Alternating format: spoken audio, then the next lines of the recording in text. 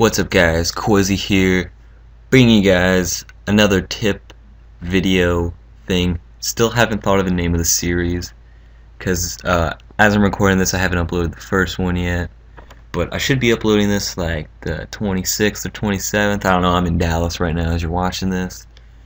About to get ready for that Eagles-Cowboys game on Sunday. I'm there, you guys better watch that.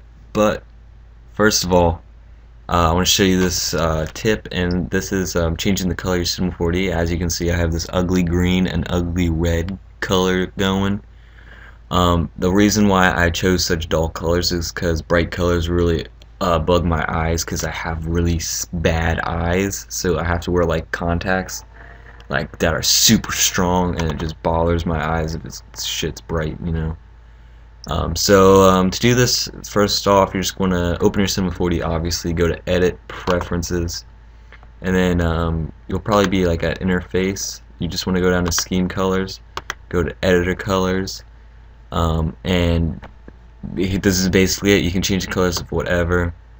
Like literally anything you can think of, you can change the color of. It's freaking dope.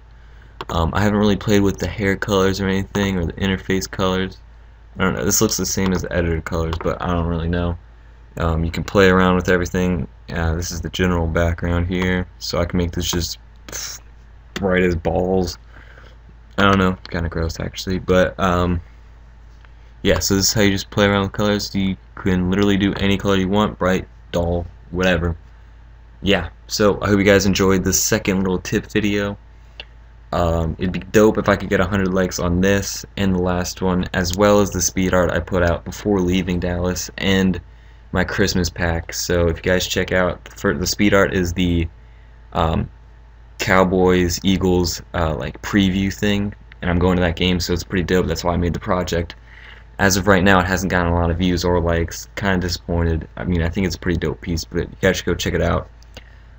So thank you guys for watching, and I'll see you guys later. Peace.